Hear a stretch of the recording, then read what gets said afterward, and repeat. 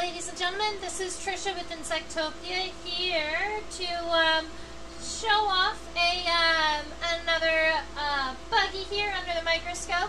This is a monarch butterfly. I know we've done a monarch butterfly in the past, and admittedly, at this point, the monarch butterfly is gorgeous. We love it. It is unfortunately missing its abdomen, and so, I mean, I have the abdomen, but it is not at the moment affixed to the butterfly. Monarchs are great, but I'm sure you can bulk out your collection. Of course! I honestly thought that I had red admirals and painted ladies and those types of things, like something a little bit different that we could talk about brush-footed butterflies with and nymphalids. But, I mean, the monarch is a brush-footed butterfly. It's just so well known. It's cool to do, you know, things that are a little bit off the wall. And yes, Susan, I still absolutely would love to and want to come out to Albany. So, yes, that would be epic. And I'd love to see the lycaenids and all the cool butterfly spots. Yeah, I regularly have collected primarily at nighttime, admittedly. I'm a real nocturnal collector, so I end up with a lot of moths. I end up with a lot of beetles and wasps and those types of things that are coming to lights, and then a good number of pollinators, because going to flowers and going and collecting in fields is another thing that I love. I don't have a huge number of things like dragonflies, damselflies, and butterflies, and those are things that you have to chase in the summer heat. But that's gonna be my new plan this summer, is to really bulk out my butterfly collection, because I do know that a lot of you like to discuss and collect and draw and check out butterflies. Oh, a cool spot for satyrs. That's awesome. Alright, so this is a male monarch butterfly.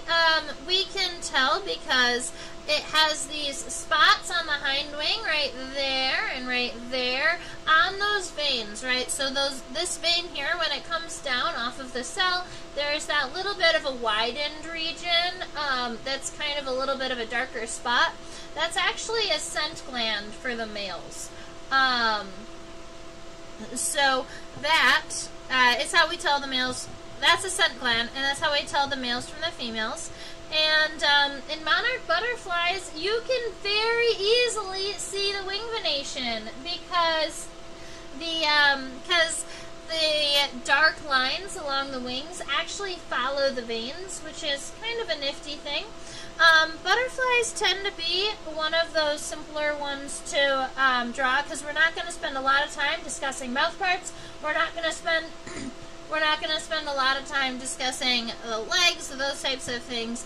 We're going to be drawing the body and then looking at the wings and some of the detailing in them.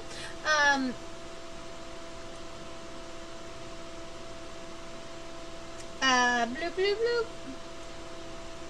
I don't see my ruler. This monarch butterfly is too big to show off under the microscope all at one time. In fact, the view that you're seeing over there is as far zoomed out as we get. So, if you would like, if you would like a larger picture of the monarch butterfly, here you are. You can take it and pause it. You can take a screenshot of it. You can take a picture of it with your phone, but that can help you out when we are zooming in, looking at individual features to make sure all of the your insect stays in the correct ratios. Because when we start zooming in, it's hard to tell. Alright, so here we are, way up here at the top. Monarch butterfly.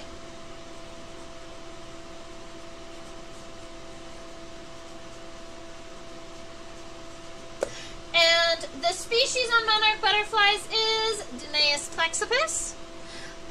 They are in the family Nymphalidae, which is the family name for brush-footed butterflies. Danaus plexippus.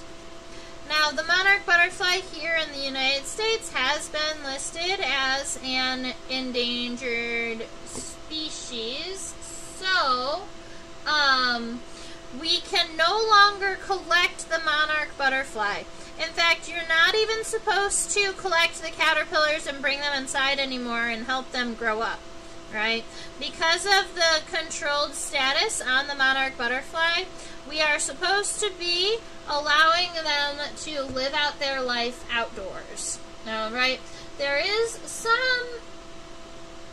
are some belief systems out there that believe that the human interaction with the monarch butterflies might be what is actually causing a lot of their population drop, because when people bring in hundreds of monarch caterpillars, sometimes they don't end up cleaning in between caterpillars or really bleaching down their stuff. And we've seen people trying to take care of the monarch butterfly actually spreading a disease that's already natural in the population.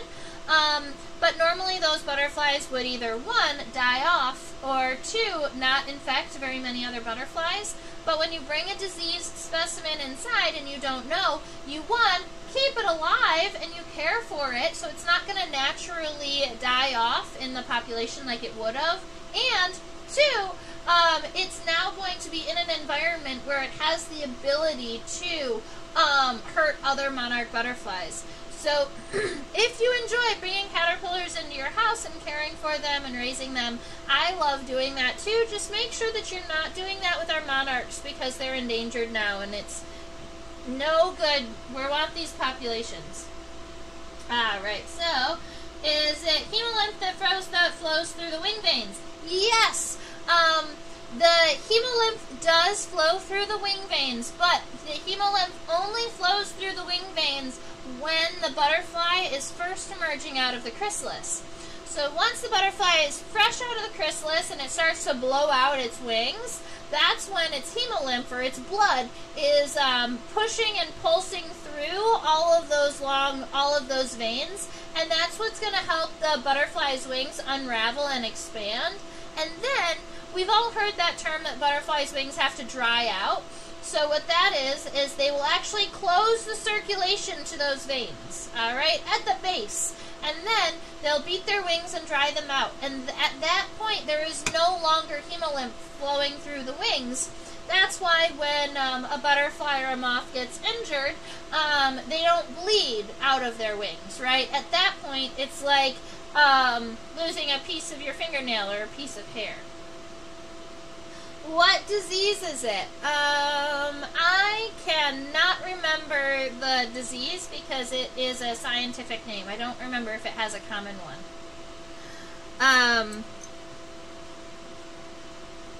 I do know that you can avoid spreading it by thoroughly bleaching your equipment, and many people don't end up doing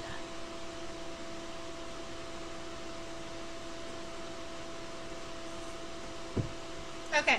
So we're going to go ahead and start on our butterfly here. Keep in mind that we need to be leaving a whole bunch of space for our wings here.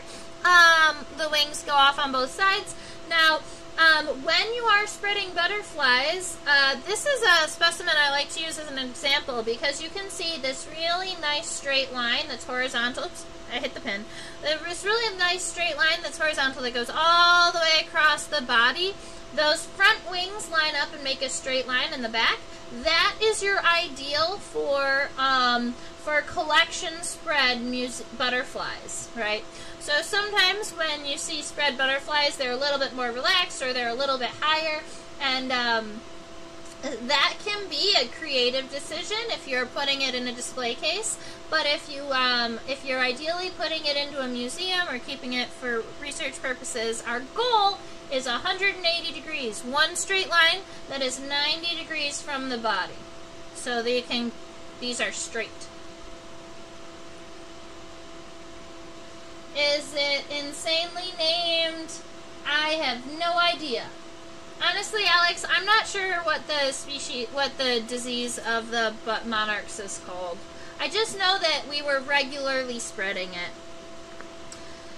Alright, here we go. So, we've got a pretty small head up here on the top. Monarch butterflies, along with a lot of other pollinators, can actually see ultraviolet light with these eyes. So I'm just going to start with kind of a small D-shaped head. You know me, I like to start with this kind of shape and then modify it as we go along. The thorax is quite round here. And it's a little bit, it's significantly wider than the head here. So when we come back down to the thorax, I'm just going to give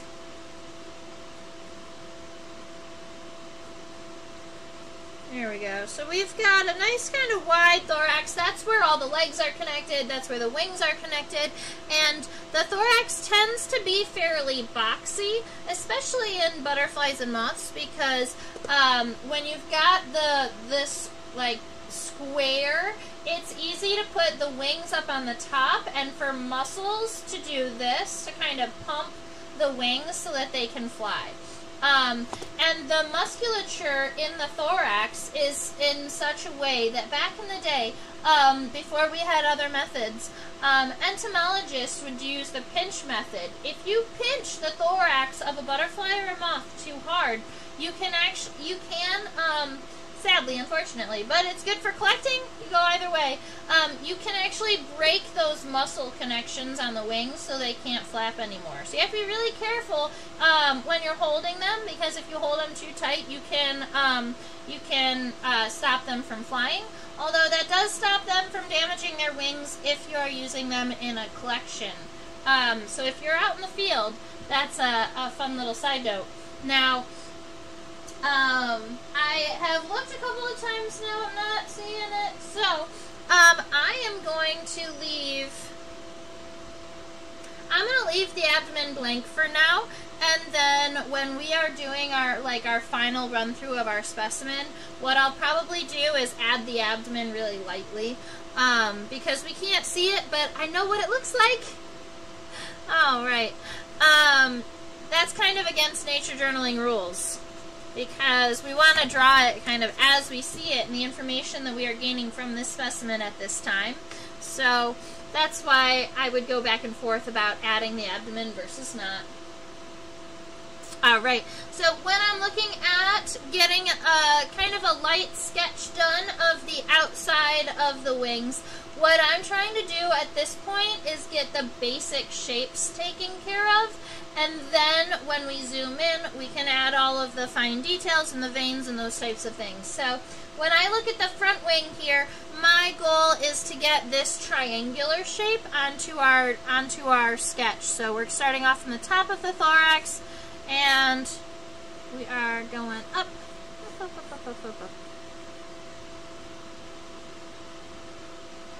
And right at the tip of the front wing, it comes out just a little bit. So when we make it all the way out to the tip, we just need to make sure that it rounds and it comes back just a little bit before coming down. And then once we get to about halfway down the thorax, right around here, this is where that straight line is going to come across. And you can add just a little bit of a rounded corner right here. Now, we might end up shifting some of this. Let's see.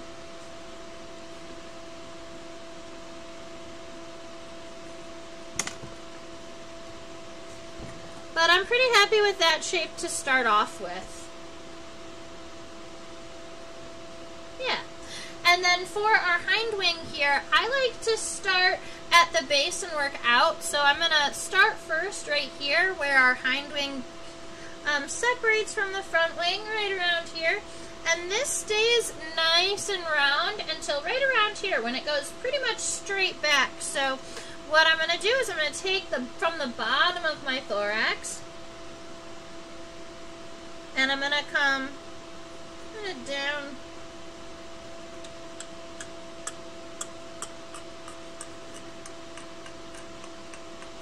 And then what I want to do is create this nice round hind wing, but we don't want it to go past the front wing, right? So Let's see, I might...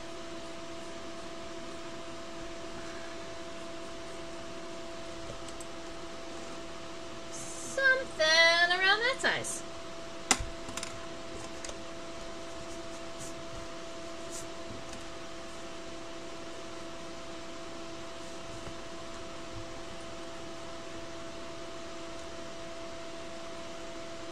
I think I'm really happy now with the, I'm happy with the overall shape of my wings, at least where we're starting.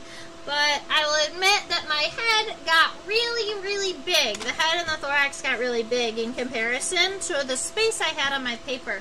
So what I'm going to do before we start zooming in is I'm actually going to divide, I'm going to split it in half. That's how big I had it. I'm going to cut it in half. That's much better. Yep, that's how I'm happy with it. Alright, so let's zoom into the head. For insects with compound eyes, did each of the different eye components, let's see.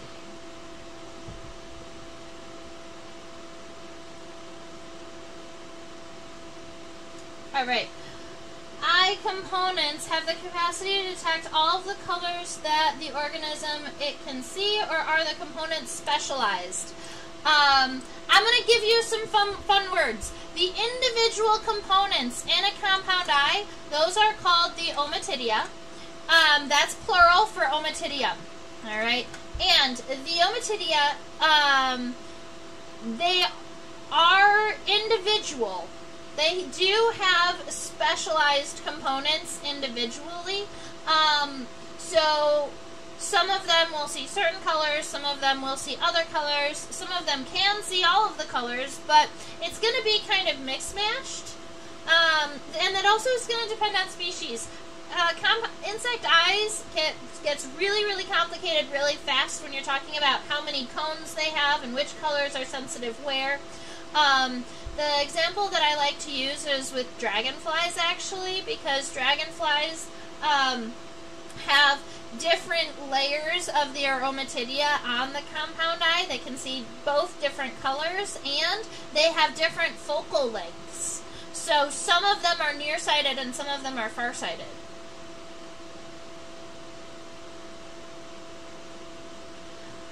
I always make the head and thorax too big on butterflies. Yeah! I feel like that is at butterflies and praying mantids, I have a really hard time making sure that the head stays the right side. Ommatidia, right? Is that how they're called? Yes, that is. We should check if there's hairs between the ommatidia. Sure, let's go check it out. I don't believe that butterflies do, just our honeybees. And you can see here, we're nice and zoomed in. There is no hairs coming out of those compound eyes. No CD.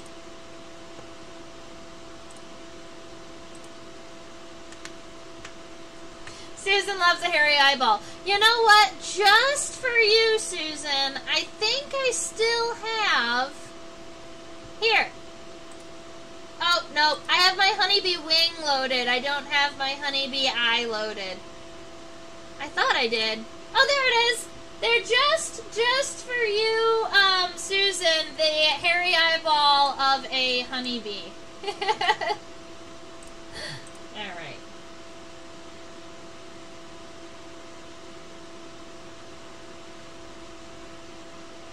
Red admirals have hair on their compound eyes? I need to see this. I'm excited.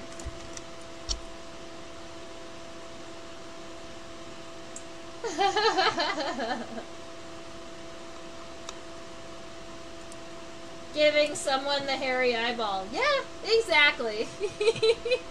Alright, so now that we are looking at our compound eye here, or at the head here, we can add all of the fun details to our cute little head.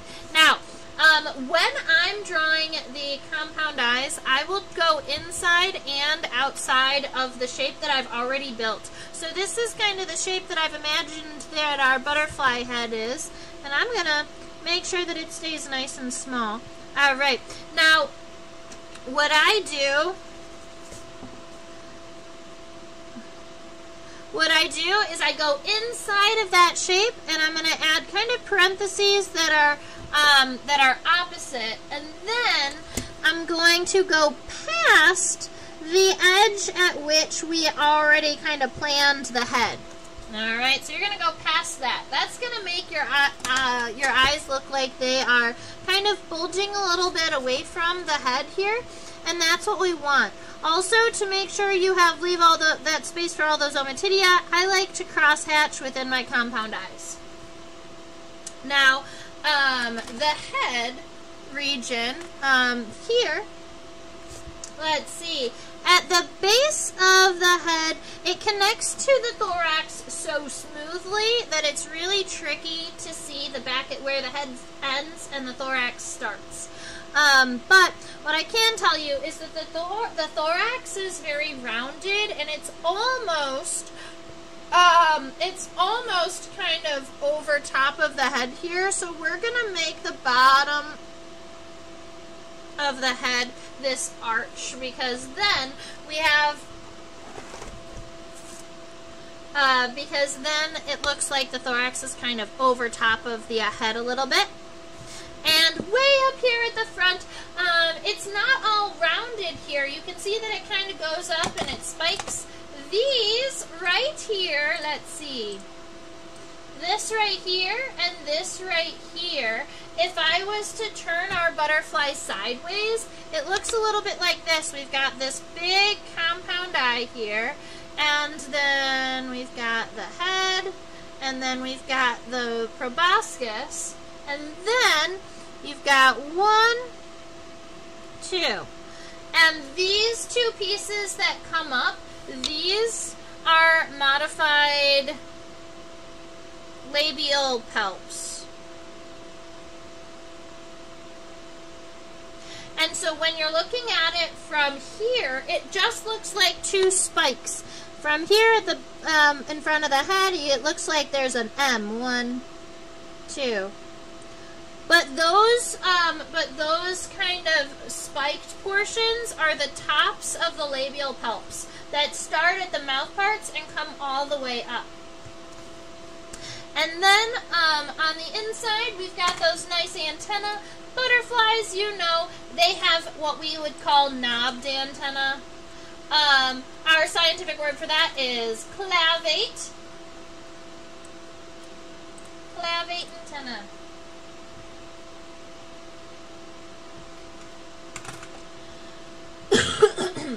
So when we say clavate, we mean more like a butterfly antenna and less like a clubbed beetle antenna. When we're saying knobbed, we just mean that the end of the antenna expands a little bit. Not like there's a big ball at the end of the antenna, right? Just kind of, it doesn't narrow at the end, it grows at the end. That's what we're going to call a knobbed antenna. And it has so many segments on this antenna that we're never going to count them. All right, these are the segmentation on a butterfly's antenna is very, very fine. And let's draw it like this first, and then I can zoom in and show you some of the individual segmentation. So we're going to start here, kind of in between the compound eye and the labial palps, and we're going to move up the antenna, move up about 1/3 up the length of the front wing.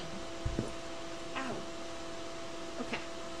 I don't know how many of you out there wear glasses, but every now and again when a hair gets caught in your glasses, not fun. All right. So we're going to start just on one side. We're going to come up and just let it go over. And I went a little bit longer than I planned to, but that's okay. All right. There it is.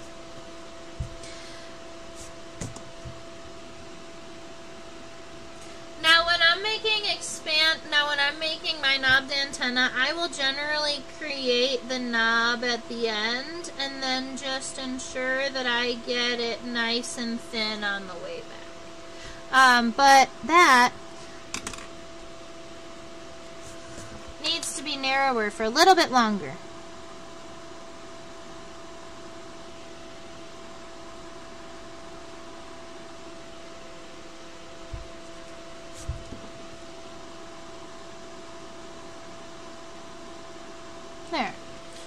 Alright, so you've got that long guy here, and then it's got a knob at the end.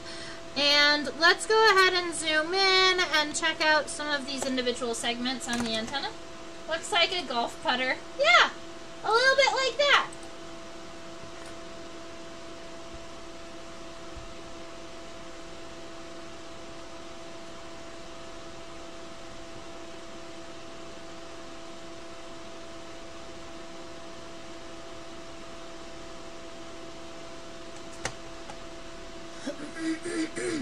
I don't know if, because the segments are black and they fit into each other so well, I don't know if we're going to be able to see them, as it turns out.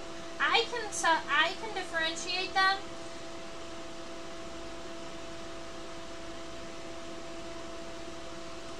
You can differentiate them a little bit. So if you look at this antenna here on the left, turn on the light or something. Oops.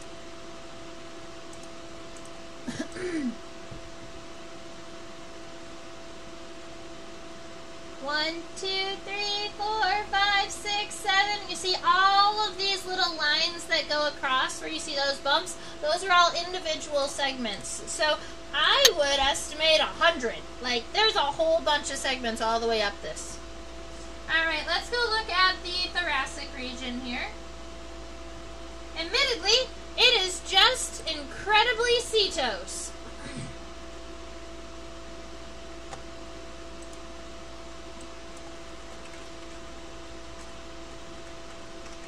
Fluffy is not the scientific term for it. Setose is, but setose just means covered in hair. Alright? It doesn't have to be actually fluffy for it to be setose. It just needs to be covered in hairs. Now, we had this discussion recently, but the scales on butterfly wings are modified hairs. But we generally call the ones on the wings scales and the ones on the body setae. So hair is setae. Now, I'm going to go ahead. I'm pretty happy with the size of my thorax here. I'm going to make it a little bit narrower. And instead of being so wide there, I'm actually going to run my my thorax a little bit more parallel to itself and then come back in. More of a point at the end of the thorax. And then when we add the abdomen, it'll kind of go around that point.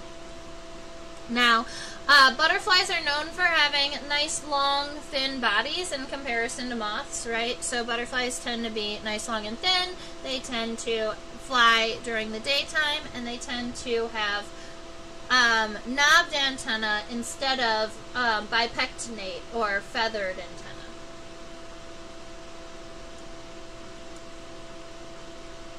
My hair isn't long enough to get caught in my glasses, but sometimes my fingernails do.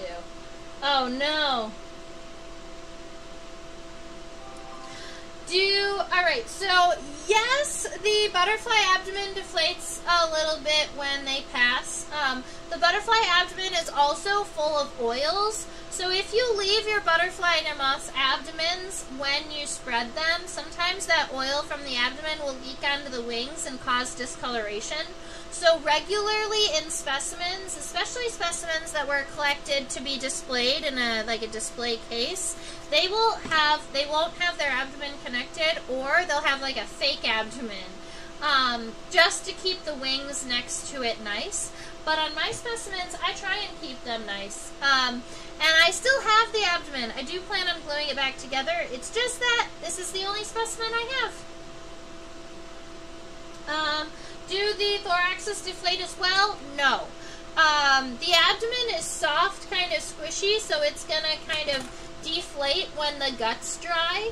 But because the thorax is structurally stable and it's got all that musculature in the center, it doesn't deflate like the abdomen does.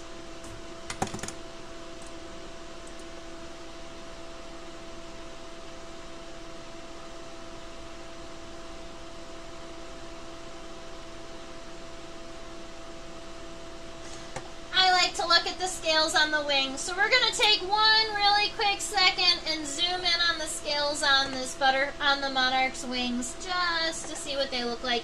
The scales themselves do actually serve their own purpose, all right? It's not just to make the butterflies colorful, even though that is something that they do. They without the scales, butterflies and moths are clear. But they also, when the sun hits those scales, it spreads the heat over the entire wing so that the wing doesn't end up with hot spots while it's flying.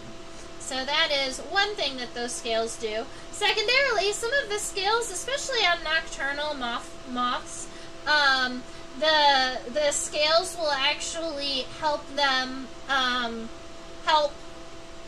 like muffle bat radar, which is cool. They have this really crazy texture that makes it so that when the sonar bounces off of them, it doesn't send the right message back. It's cool. All right, so we're gonna check out some wings here.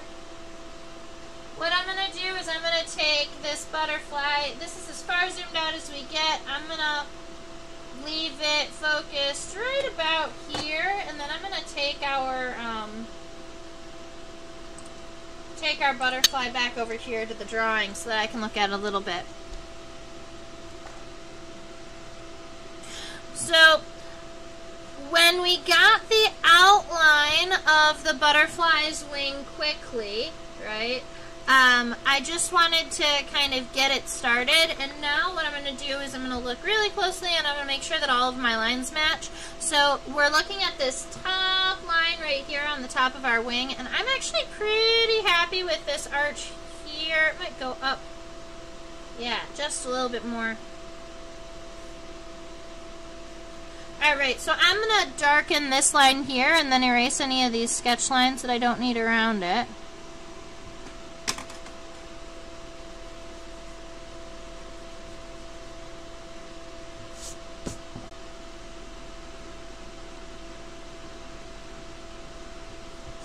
Okay, and then once we get to the very end of this front wing, we have this little knob here at the end, and I'm just making sure that this curvature is nice.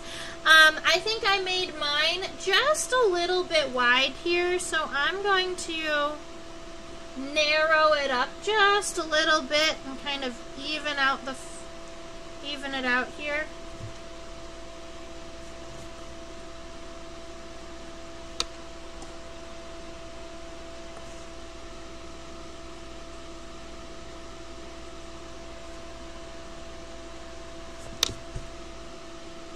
Alright. Okay, so that's gonna be how I leave my, that front wing. And now all we need is this nice straight line across, except that you can see actually on the microscope where it starts, it's not a completely straight line. If we look, I've got to get rid of that video. Here we are. It comes up and comes down just a little bit before it straightens out. When we're looking at it from afar, it looks like a nice straight line, but there is a little bit of a wave right here at the base. So I'm going to start up just a little bit above this line we've already sketched, kind of start above it and then come down to that line and then go straight over. It's not going to be a huge difference, but it's going to be enough of a difference that it's going to make our butterfly look more realistic.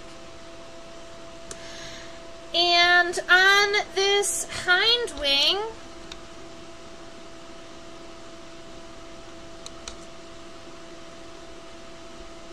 okay.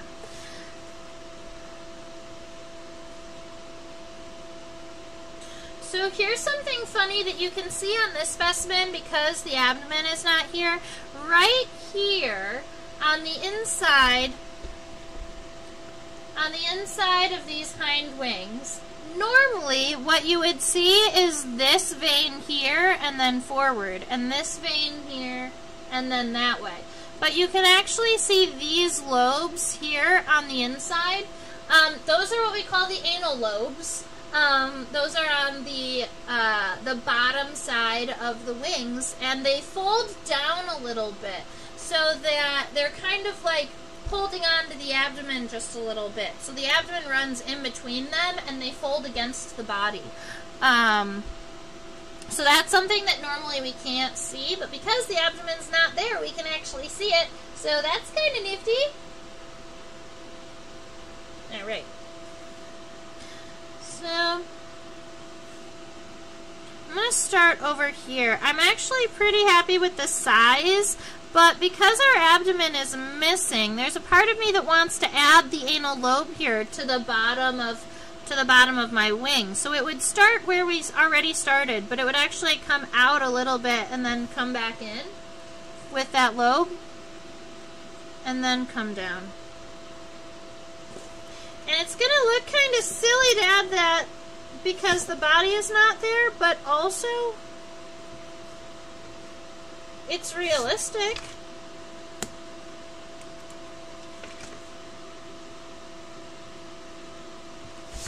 Alright, so we've got all of our wings situated. Now all we have to worry about are all of these veins.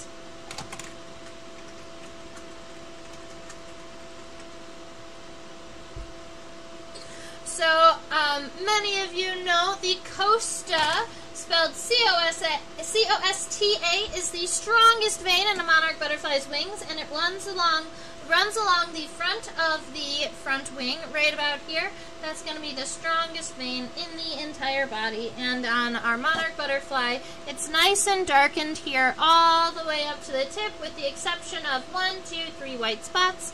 So if I was going to start that, I'm actually going to just create a nice wide dark band here that goes all the way up.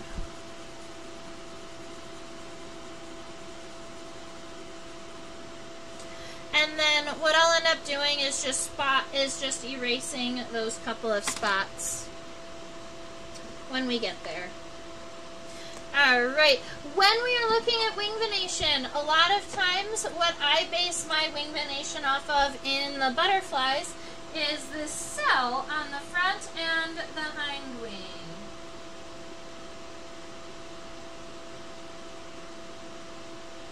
Trying to get as much of this cell in view as possible.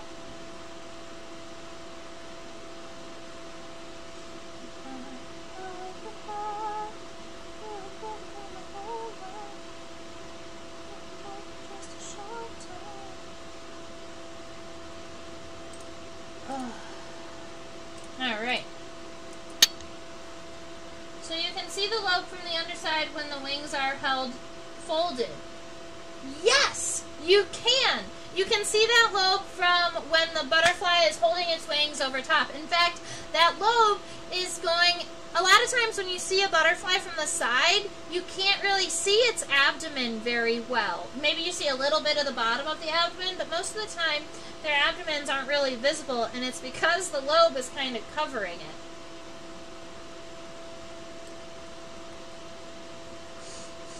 So I'm looking at where this cell comes all the way up. This is past the halfway point of our front wing here. So if I was going to look from here to here, I would say that that cell goes right about to here, just a little bit past. If I was going to say this is about halfway, just a little bit past halfway, and this vein here comes down and is going to create that nice big guy. Alright. But then once we get right around here, I don't want to connect it just yet because I do believe that there's something funky happening here. Yep. I'll show you. There we are. So when we look at the end of this cell, instead of it just going straight, it comes back a little bit and then goes forward. We've got this little bit of a zigzag up here at the top. Alright, now we've got a series of veins. A lot of butterflies are identified based off of the number of veins that are coming off of this cell here. And in nymphalids, the brush-footed butterflies, they are easiest to identify not based on their wings, but just based on the fact that their front legs are minimized. Alright, they have, if you see one of these butterflies and they land, and when they land and you count their legs, you count 4 instead of 6, it means that their front legs are modified to be kind of short and stubby, and we call them brush-footed, and those are the nymphalidae. If you see a butterfly and it lands and it has 4 legs instead of 6, we're going to call it a nymphalidae. That's the scientific name for those.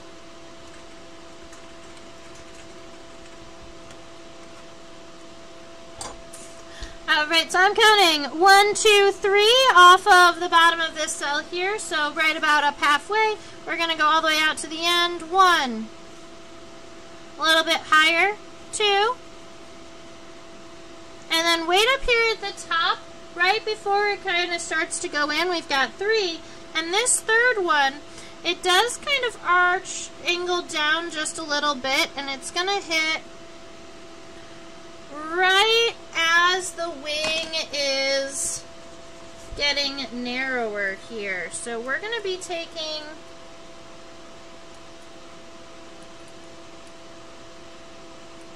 there we go, my pencil is starting to work. Alright, here, and we're going to be going all the way to right around here. And I will admit, these are supposed to be equal distant apart, and so because I have moved where I thought this was going to be, I'm just going to do the top and the bottom, and then make sure that I get this middle one right about here in the middle. That's a happy vein. Alright, now here, past this, we've got 1, 2, 3. I do believe that's correct. Let's look at it under the microscope really quick.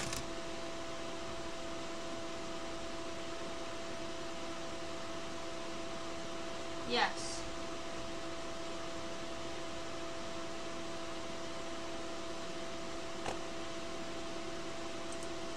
So when we are looking at the very tip of the wing, right about here, we've got 1, and we have two more veins coming off of the bottom here. So we've got 1, 2, 3 coming up to the top, and then there is a coastal vein in here, and it does kind of separate a little bit away from this dark spot, and it'll come down just a little bit at the end.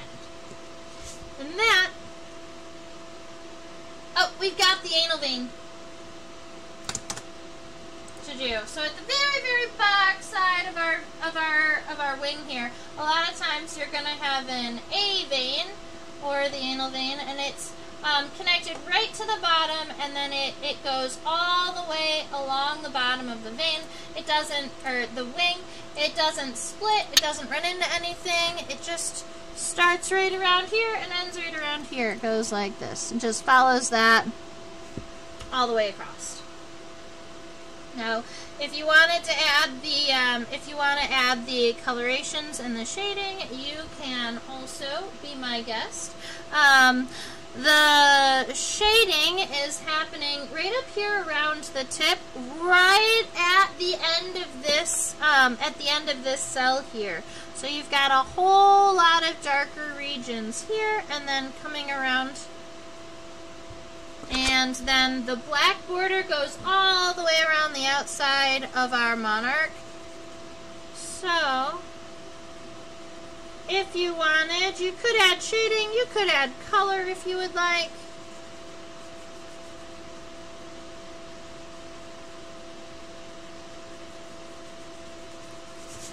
But it's going to be darkest on the edges, and then we have this kind of striping here, and you have a variety of kind of these really pretty orange, yellow-orange speckles here on the tips of our wings.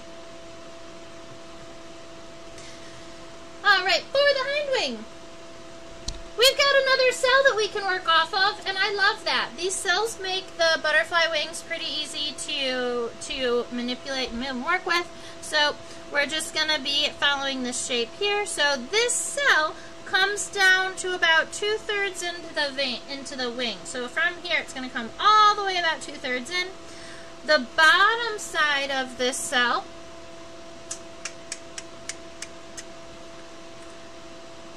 comes out and arches down and around, kind of like that.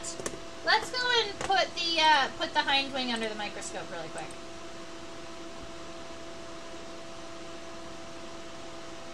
There you are. So now you can see that cell that we were working on. There is a little bit of, so you can see the veins are very straight until they hit a vein, and then it bends a little bit. So we might want to make sure that it's not so wavy. It's going to come straight down. It's going to come over. And going to come out, and then it's going to go. Let's see. The one on the top only goes about 1/3 of the way like 1/3 of the length of the front wing here. So this is actually a pretty short vein. It only goes right around there. And then it's gonna start to come on down and connect here, and that is gonna give us our cell for our hind wing. And we can add these sensory organs here. So we're going to skip these two. These would both be anal veins, so we would call them A1 and A2. This one here has that cool, nifty little male scent gland, so that's where we're going to start. It starts right here at that first corner we had, and it's going to wrap down to right around there. And right up here at the top, that is where that male scent gland exists. Now at the end, right about here, we've got two. 1, 2, coming off of the end. And then we've got 2 more. 1, 2. And then off of this very, very top, there is one more cell, but it goes up and it kind of goes and gets hidden underneath the front wings. But it kind of goes up and then gets hidden a little bit. Then we just need these 2 anal veins. We've got one coming down like this, and then one that comes down a little bit closer to that anal lobe. Alright. And then that dark border around the edge of the wings, I just drop a little bit of graphite down and then smudge it out to give me some of that shading. I know many of you use colors, so if you're using colors out there, please do. I hope to one day add colored pencils into my drawings in my lives. I think that would be so much fun. I just have to learn how to use them first. Use them on my private stuff before I go live with them. Alright, so that is what my monarch butterfly looks like just from the head, the thorax, and these wings here. If I was going to add the abdomen, I would probably add it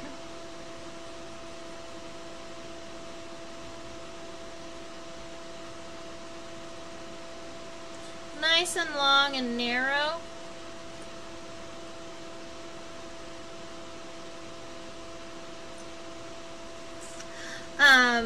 And then there is some segmentation in our abdomen, so you can add some of those segments, although segments in the abdomen are really tricky to see because of all of the setae, all of the hair on the abdomen. So that is kind of like our little false abdomen that we can add or we can imagine in. Admittedly, because we can see this lobe here, it almost looks a little funny, like somebody picked up the hind wing and put it on top of the abdomen rather than letting it fold around it. But I think that it's kind of a cool look. Alright, let's see. So that is our monarch butterfly. Bright orange because they have these warning colors. Do the spots line up with these segments?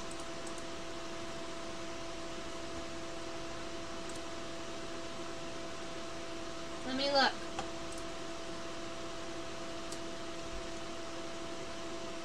Yes.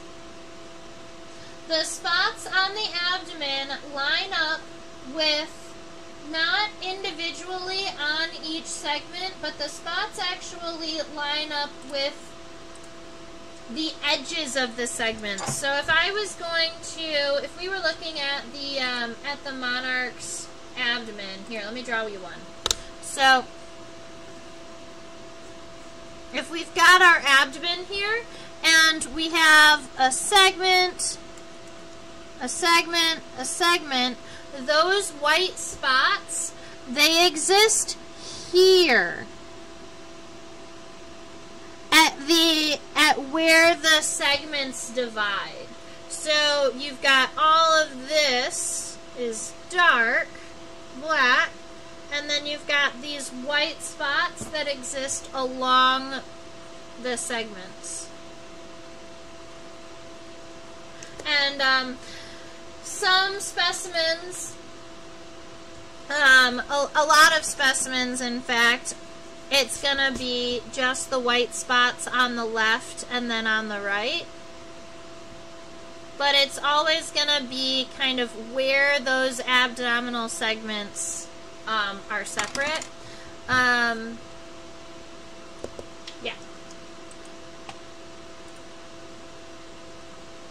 I was listening to a podcast the other day by a doctor and her comedian husband, and they were discussing the 10 deadliest bugs. Did they list the deadliest bug as a mosquito?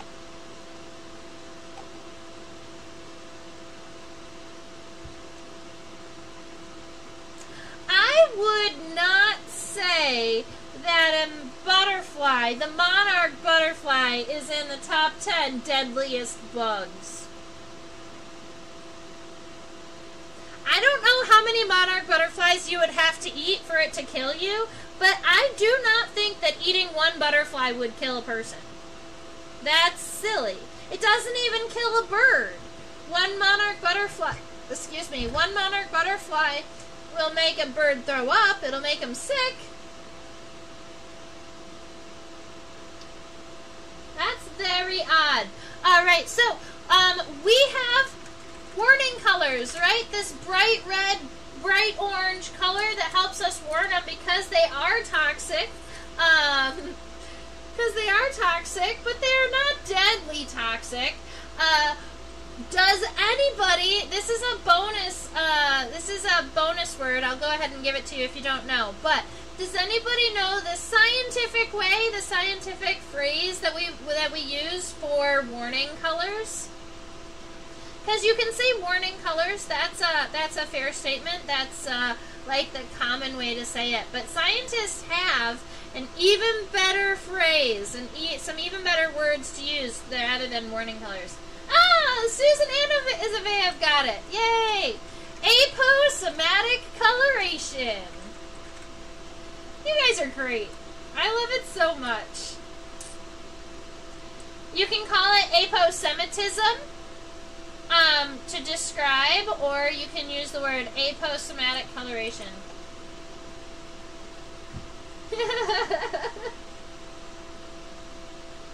Duh. Don't eat butterflies, guys.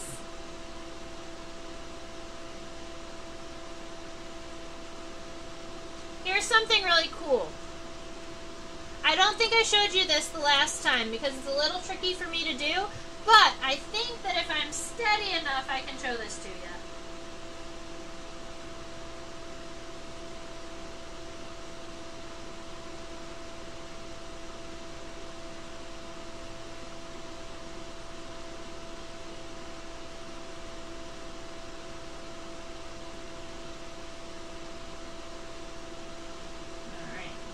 Get it in focus now.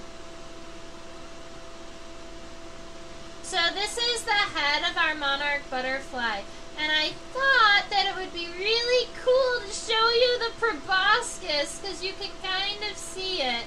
So right there along the bottom where it's that nice round kind of shinier part, that is the little proboscis of our monarch butterfly. And not only does it have white spotting on the abdomen, but there is white spotting around on the head and on the thoracic region, especially when their wings are closed. You can see it a lot better. Also, don't eat viceroys. Yes. So viceroys are also toxic. And I learned something cool about viceroys recently in the past couple of weeks. Viceroy butterflies are the same species across the country, but they have little subspecies because wherever the viceroy is, depending on where the viceroy is in the country, it will have slightly lighter colors or slightly darker colors. So in the south, like around Florida, where there are a lot of both monarch butterflies and queen butterflies, the viceroy is going to be a really, really dark orange, almost like a rusty orange color, like a burnt orange.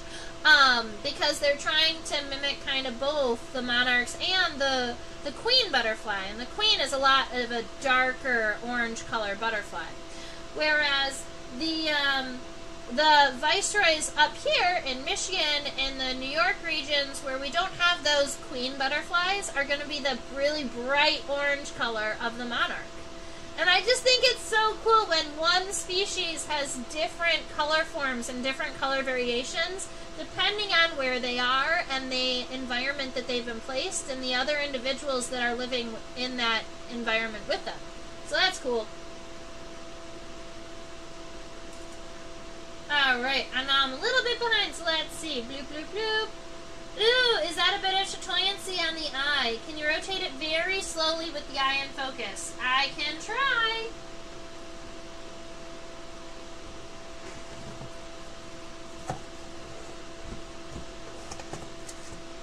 I almost thought I saw a little bit of like a metallic blue chatoyancy around.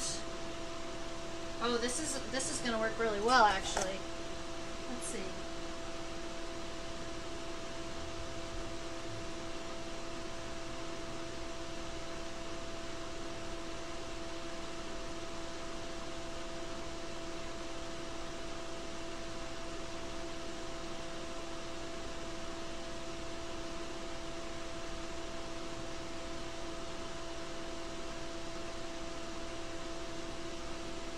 Oh, I forgot. I'm gonna fix that.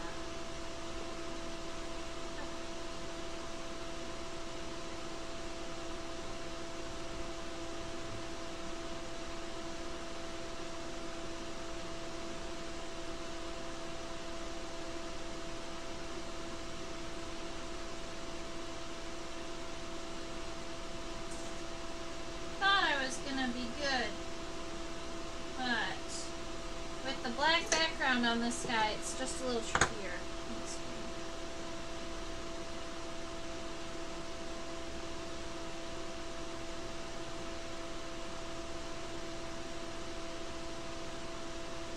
Alright, I'm not seeing any chatoyancy in the eye, but here, I'm gonna get it into focus, in theory.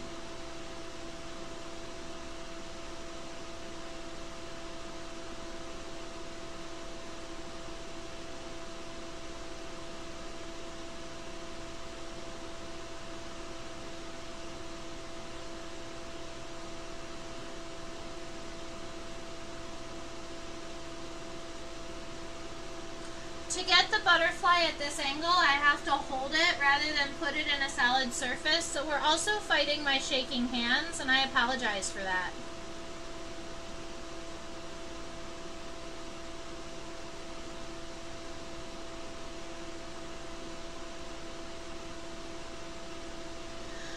Yes, the queen mimic and the monarch mimic viceroys interbreed, and so they are considered the same species, even though they have different subspecies.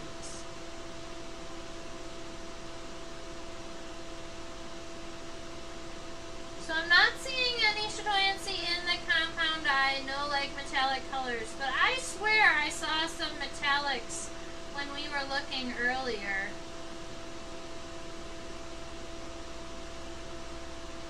But now I don't know where they would have been coming from. I thought maybe like the legs, sometimes butterfly legs can be like metallic-y blue, but not on this butterfly. Not seeing any metallics. Some cool images though about this monarch.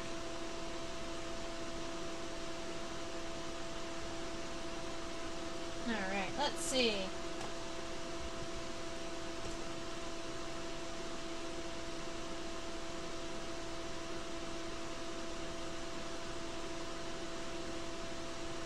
A sort of asterisk in the eye.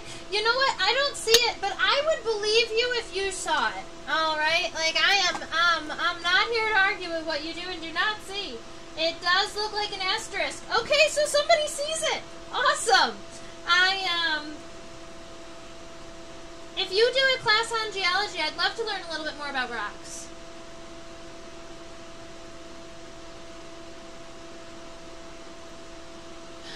You know, I was actually wondering that when we turned this...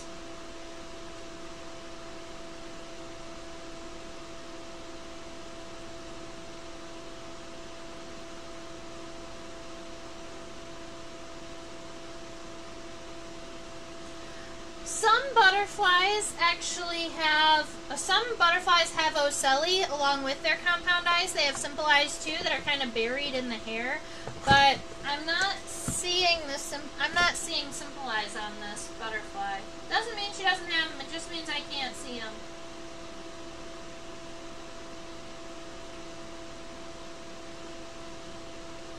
I like the differentiation between the black hairs and the white hairs on the head. So I'll show you this. The black hairs on the head are long and thin, just like you would imagine the fluff on the hairs. But if you look right there in the center, that little white spot, those are flat and scale-like the butterfly's wings. And it looks like a little heart. So cute.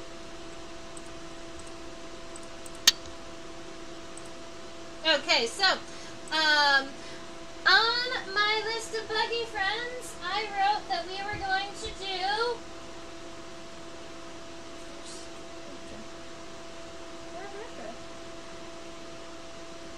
Oh, there they are. Okay.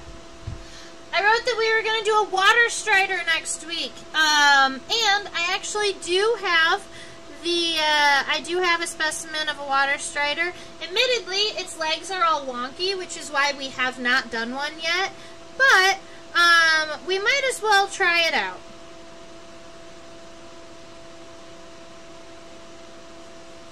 We can discuss water striders, their ability to walk on water, and how oil slicks affect their ability to walk on water.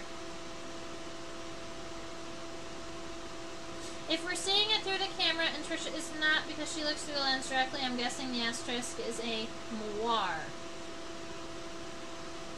I'm not sure what a moire is, but if that's like a synonym for some type of mirage, that would almost be my guess. Because, yeah, when I'm looking at it through the microscope, I'm not seeing anything like that, so it might be just like the reflection of the light. But that's what chatoyancy is, right? The reflection of the light to create iridescence. Pronounced moire. Oh!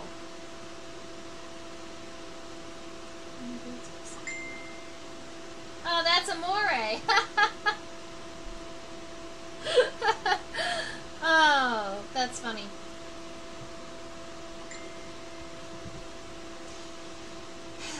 Alright, I think we're good for the day. I am so excited for the bugs to come out, alright, ladies and gentlemen. It was so warm for a minute there, and now we have this freeze crossing the country, and everything is and everything is going and hiding again. And I was finally getting reports from students who were seeing bumblebees. And if you see bumblebees this early in spring, like really early bumblebees, they're all queens. They're all looking for places to start their colony this year. So if you go outside and you're seeing bumblebees flying around, those are the queens looking for their new hive, because none of the workers and none of the drones survive the winter. Only the queen survives. She's going to go into diapause and hide somewhere to stay warm, and everybody else dies. And then she comes out in the spring and stretches out her wings and starts another colony. A western conifer seed bug. Okay. Yeah, that's kind of a bug. It counts.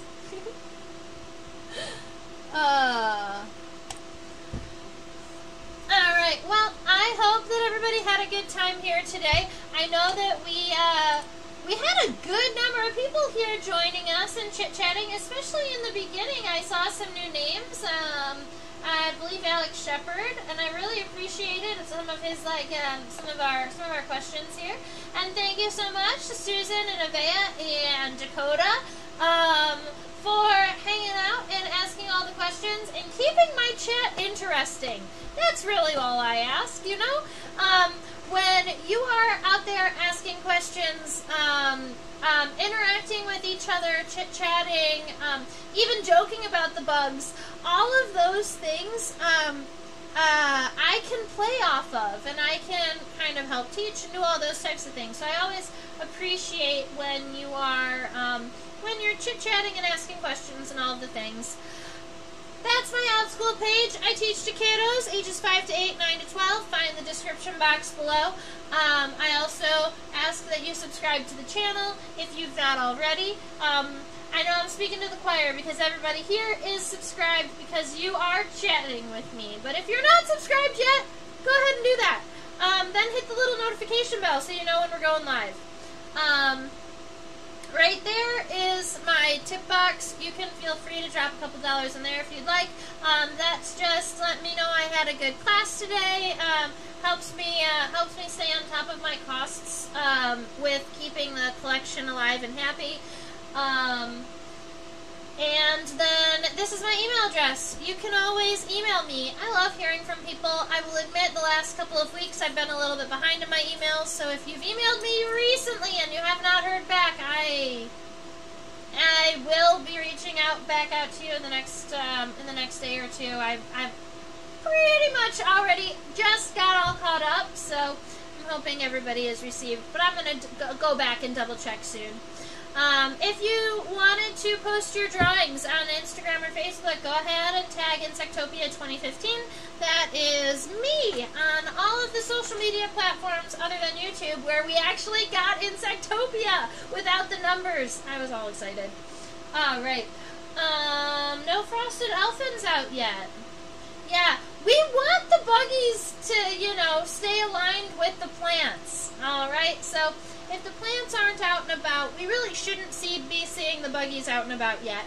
And with the way that the climate is changing and warming and heating and doing all types of funny things, it throws the alignment of the insects and the plants off of one another. And that is a dangerous mix because they have evolved together, so they should be working together in synchronicity and synchronously. Yeah, something like that. Alright, next week we are doing a water strider. I hope everybody has a fabulous rest of your week. Thank you for hanging out with me, and I hope that you all stay buggy. Bye, ladies and gentlemen.